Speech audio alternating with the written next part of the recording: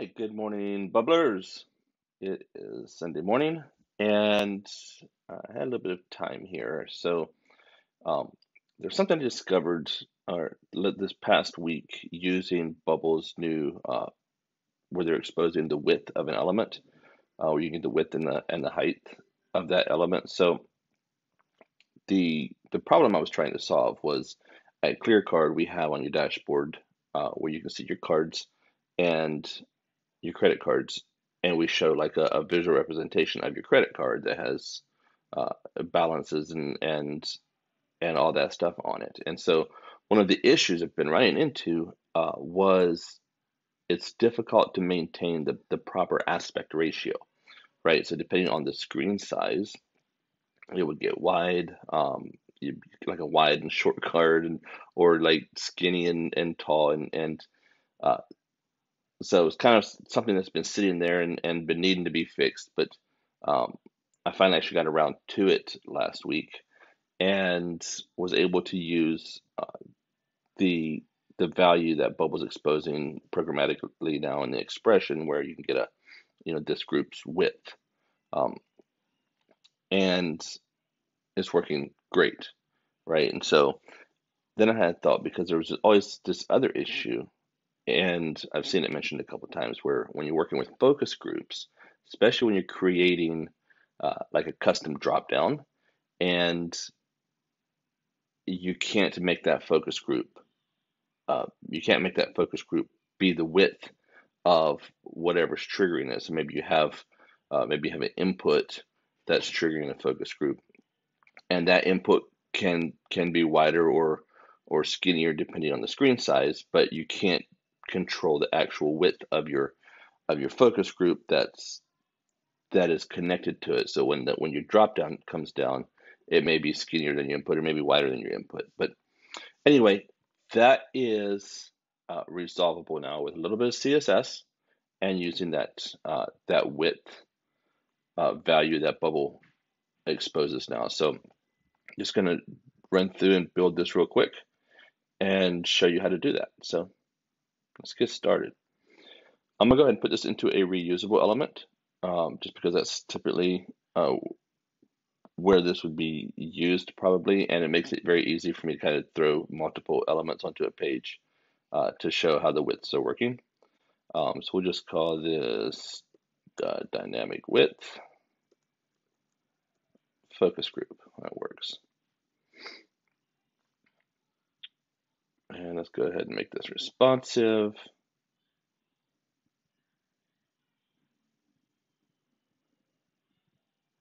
All right, and then let's see.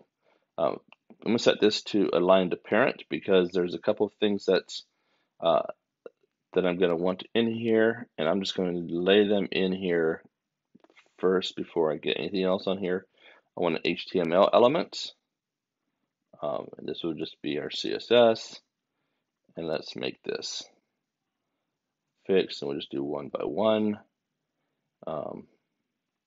We can give it 5.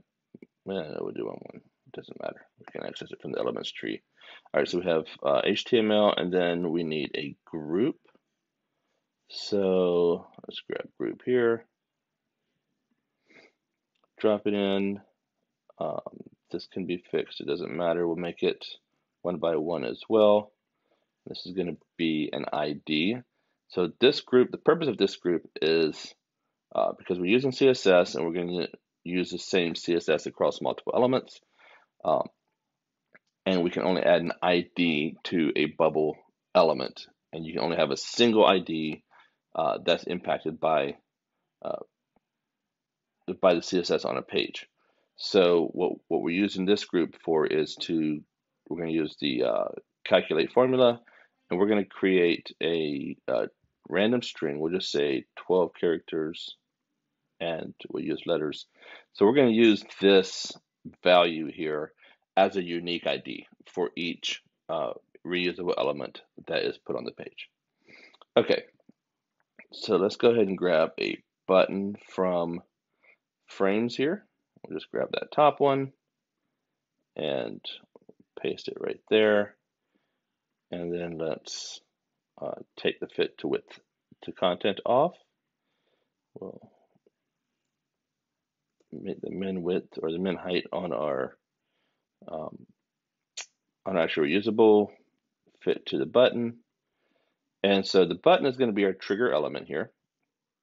And we're going to align the focus group to the button. So we'll just grab a focus group now. And we're not going to put anything in this focus group. This focus group is simply something we're just showing how the width works. So our reference element will be the button, and I should show that focus group here. All right, let's just offset the top a little bit, and then we don't want it to be fixed width, so we'll set it so 0 min width, and you can set a max width on it. I'm not going to for this, but you can set a max width on it and make it smaller so that for designing whatever you're going to put in that focus group. But for our purposes, we'll just leave it like this. This is all we need. We're going to remove this style so we can actually see what we're doing when we're on the page. And let's give this a border. All right, got a little roundness there. All right, cool. So on this focus group, then we want to go down here. So we have the ID elements or the ID attribute checked in our settings. And so here we're going to set this ID on this focus group to the ID on that group. So remember, this is this group here where we're calculating the random string. And so here on the focus group, then we're just going to say we're going to grab that group, which is named ID, and we'll just say text. All right, so that just is going to allow our CSS to target this element by that ID. All right, and then let's go ahead and add the action here to show the focus group. So we'll say show an element, and we'll do GroupFocus. I always call them focus groups, but I guess a GroupFocus, I don't know. And then I'm going to add one condition here on this button, and this is just kind of a side note, but I find the toggle action doesn't work well for focus groups. And so my preferred way of doing this is saying, so when that GroupFocus is visible, then I make the element that's triggering it unclickable.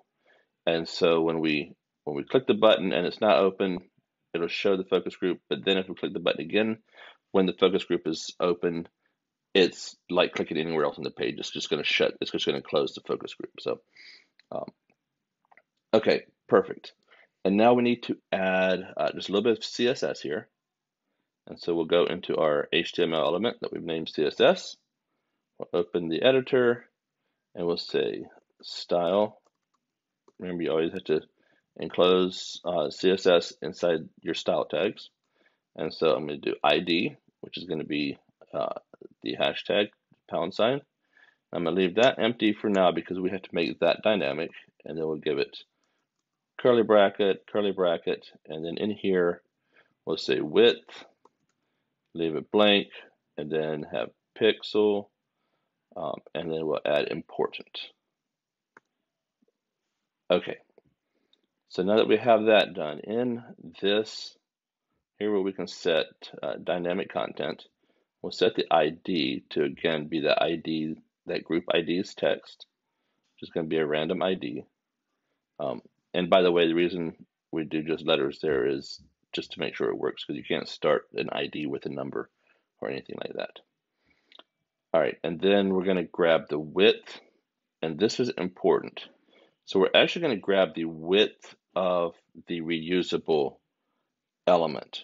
So we would think we would grab the width of the button, but the way Bubble generates this width is they don't account for padding, right? So on this button, you can see we have left and right padding of 12 pixels. So if in this CSS here where we're setting this width value. If we get the button's width, that's going to set our focus group to be 24 pixels skinnier than the actual button. So what we want to do is we'll just grab the reusable itself. We'll get the width, and then that should do what we need. All right, then I'll jump over here, and I've got a little page set up so we can drop this element in and don't have to set that page up. But what was it? It was dynamic width focus group. All right, so we drop one in there. We'll just copy and paste, and let's see. Let's go ahead and preview this. All right, so there we have focus groups, right width, focus groups, right width, and focus group is the right width. So, yep, hope that's helpful, guys. It's less complicated than it sounds. It's quite simple actually, but let me know if you have any questions, and hopefully that helps make your drop downs a little more streamlined and a little cleaner with your UI. So, cheers, happy day, guys.